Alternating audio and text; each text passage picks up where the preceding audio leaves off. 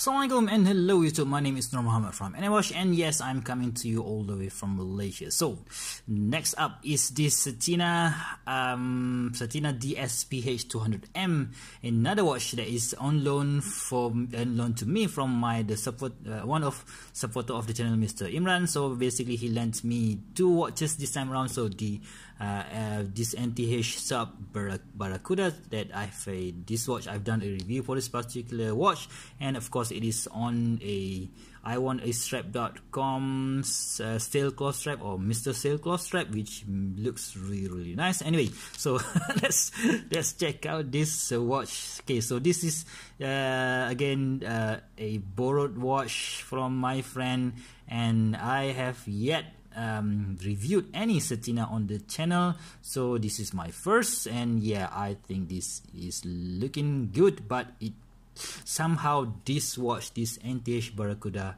outshines it, so it doesn't really get wrist time because of this watch. Okay, so let's just get the dimensions out of the way. So this is a 43 millimeters in diameter, and the lug to lug is quite a long one at 50 mil, and the thickness, because of this, what do you call this, plastic crystal, it makes the thickness goes about 13.5 millimeters. So yeah, that's quite a huge watch. So of course it didn't came on this rally style strap, it came on this leather strap, which for me, you know what, I don't really like it. You know, it's just a simple, I'm not gonna say it's cheap, but it doesn't really feel that premium, right? So it's just your normal, maybe an Italian leather, I'm not really sure, but it's just mentioned here 2018 Certina logo here, and we have a marking, maybe a part number for this thing. Of course it has this quick release pins, and at the other end we have this Certina sign logo at the buckle, which of course this is not your typical run-of-the-mill buckle, but still is not really that impressive in my opinion. Okay, so let's just check out the watch. Alright, so this features a vintage style this is basically a re-release of their vintage style, a Certina model with the same name, I think, the SPH200M.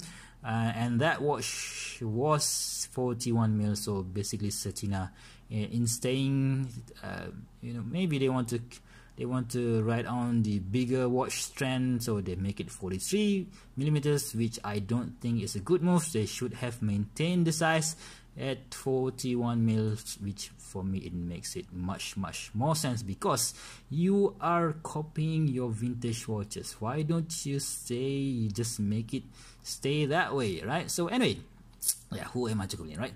So this the case is a 2016 L stainless steel. We have a brush surface here, and we have a brush surface on the top as well.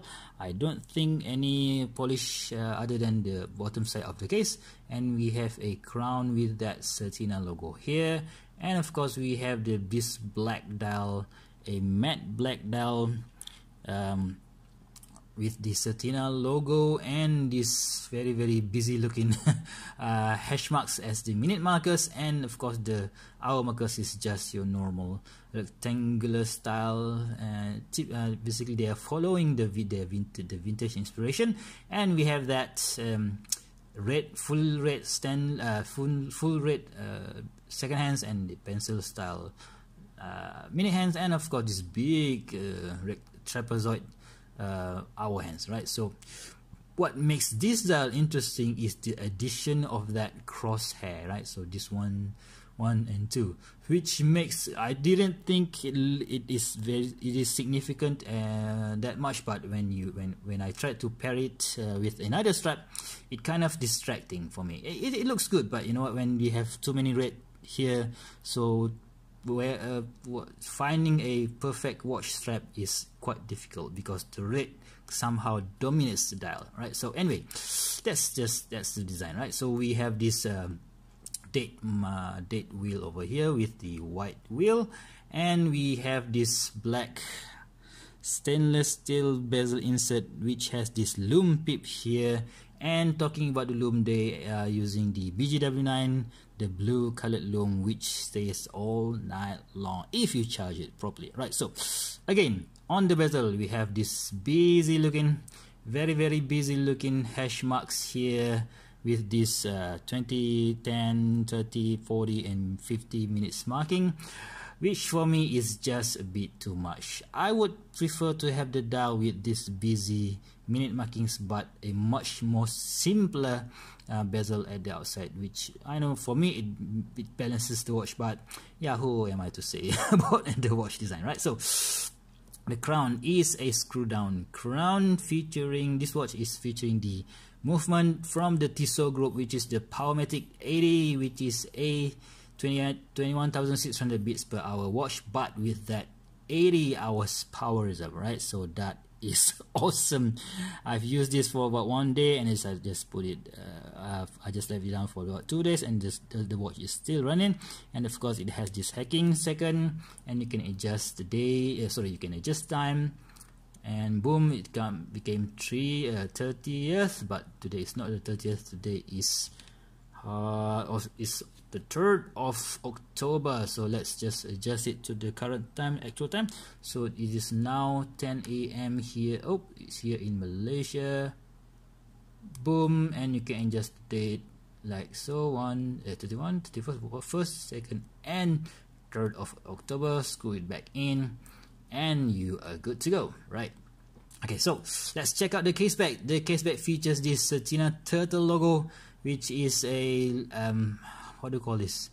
They call this a dual protection. I can't really remember what the dual protection means, but still, it is a trademark that Certina DS dive watches have been using for a long time already. Maybe you can Google it. What is the dual protection mean? This DS means, I can't really remember on top of my head right now, but yeah, it's a trademark that they've been using for quite a long time already. Okay, so and we have this. I don't really want to say it.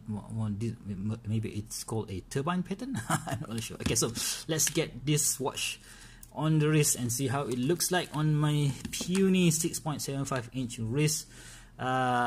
Personally, I just prefer the NTH sub, just because I love the gilt dial and the perfect size of 40mm and 48mm lug to lug. This one 43mm diameter, 50mm lug to lug, just looks a wee bit too big for my wrist. You can see that the lug is on the limit. I could pull it off, but yeah, I'm not really going to be able to wear this on daily basis. Maybe once in a while, if I own this watch, yeah, maybe once in a while, but I personally prefer this size, 40mm, 48mm lug to lug. So anyway, so if you guys have a bigger wrist, so that is not a problem. But yeah, let's check out the lume. So basically the lume also has you know what, it's long lasting, it's Swiss super luminous. So let's just pause the video and let's see how the lume looks like. And yes, you can see that the blue BGW9 lume glows really nice in the dark, and this will stay up until the morning. Yeah, that is really nice. Okay, so compare that to the green lume of the NTH subs, and you'll notice that the C3 Super Luminova lume on the NTH sub or NTH Barracuda is much better and much brighter, and you can't beat NTH for having this lume crown as well, and the Certina doesn't really have it any. But anyway, so we're talking about this watch, right? I think it's potent enough, good enough, but not as good as the NTH Barracuda. Alright, so let's get the watch. Let's get the lights back on and wrap this up. Okay, so finally, what do I think about this watch? So basically, I think this is a nice watch, but just not for me. If you have a bigger wrist, maybe 7 to 7.5 inch wrist, so this might suit you. But for my 6.75 inch wrist, I prefer this watch. I love this thing. I don't want to return this watch. Come on, don't tell Imran, please. Okay, so if you guys love this video, please go ahead and subscribe to my channel. Please give me a thumbs up if you want to see more future video review videos such as this. Please go ahead and give me a subscribe and push the bell notification button twice so that you won't miss of any of my future videos. And until next time, of course, I will be doing a fashion show videos for both of this watch. Please stay tuned to the channel, and I'll see you soon. Bye bye.